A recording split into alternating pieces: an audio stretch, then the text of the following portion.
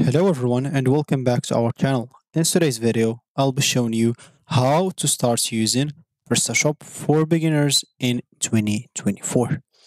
PrestaShop, of course, or first of all, is a powerful open source e-commerce platform that allows you to create and even manage your online store with ease.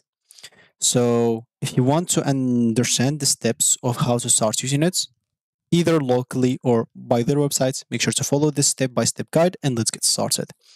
Before we start with this video, make sure to watch us from now till the end so you have full experience. First, you'll need to go and open a browser. For me here, I'm using Brave. For you, you can use this whatever you want. Once you open that browser, basically just go to this URL section.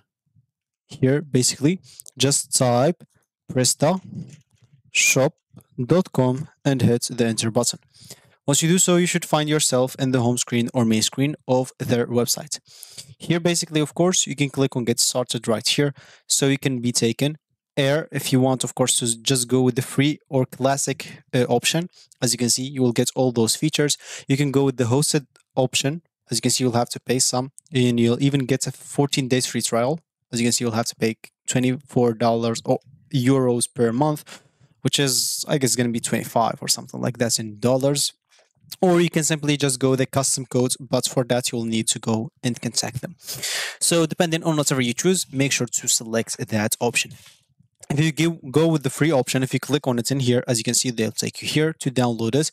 Basically, you'll have to fill up an email, then your profile. Are you agency, freelancer, merchant, or just a technology partner? As example, I'll just do freelancer for me.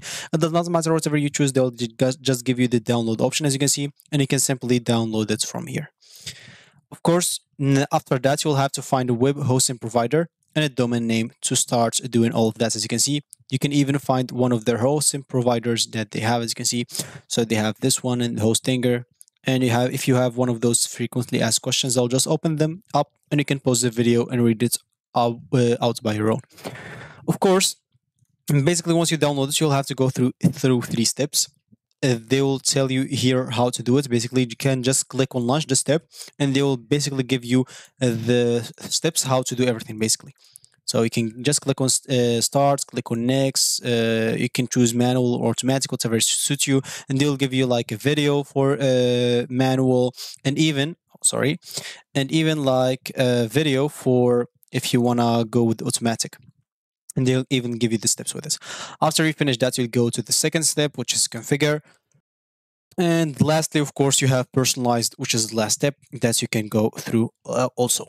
So that, as I said, if you want to just go and start downloading it and start, of course, with one of the hosting providers that they host. Of course, they have a lot of options, but choose whatever suits you, like depending on whatever you want.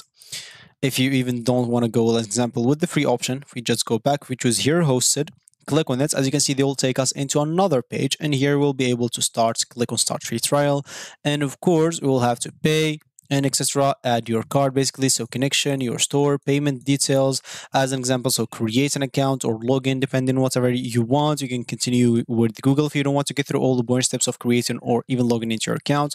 So example, just go through that until we reach into the payments and I'll stop. Of course, for you can simply finish. As you can see here, you'll have to fill up the store name and be an example this one, and registered office example, just basically enter whatever you have. So as an example for me, I'll just choose here United States. And as you can see, you'll be able to preview your URL, which is going to be basically this. So omex for me .mypresta.shop, then click on continue. And here basically, or finally, you'll have to choose, do you want to pay annually or monthly? So if you pay annually, as you can see, you'll be able to pay per month just 24 euros. But if you pay just monthly, you'll have to pay 29 per month. So as you can see, you'll basically find here the total of everything. So enter your bank card information or just go with the PayPal if you want to go with the PayPal. And once you do so, you should be good to go without any problems. So that's, of course, if you want to go with the hosted option. And lastly, you have the custom. So if you click on contact us here, you'll be able to simply create a custom e-commerce site or migrate your existing store to PrestaShop. And as you can see, you'll have to fill up those informations, then describe your projects in a few words, then click on contact us and they'll get in touch to you as soon as possible. So those are the three options that you can use if you want to start using, of course, PrestaShop.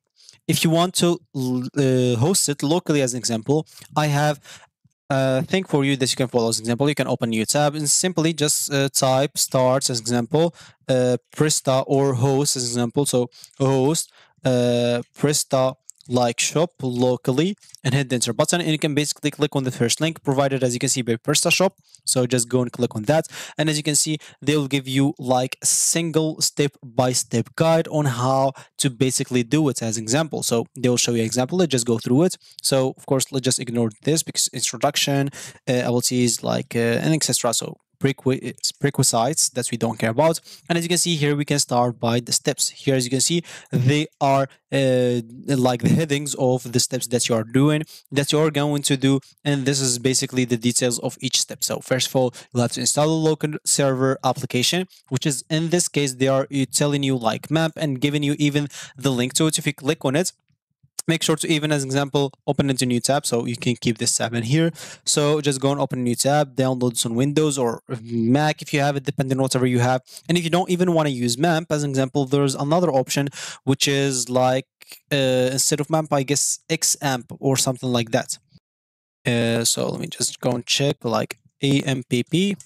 And yeah, so yeah, this will work very good as a server for you also if you want to use it without any problem. It's the same as map, so whatever you want. As you can see, it will provide you with everything that you want to locally host it. But for now, as you can see, it's better to stuck with MAMP because this like article will show you everything about it. So, for example, they show you even how to download this. You don't need the Pro, you just need the Apple Bonjour example, and etc. So you can go through all of that. As you can see, your file will be created on MAMP on Windows or application MAMP, and of course you'll have to installate the zip of PrestaShop. They give you two options, version 9 or version 1.7, whatever suits you. Then they'll show you even how to do it on Mac and even on Windows.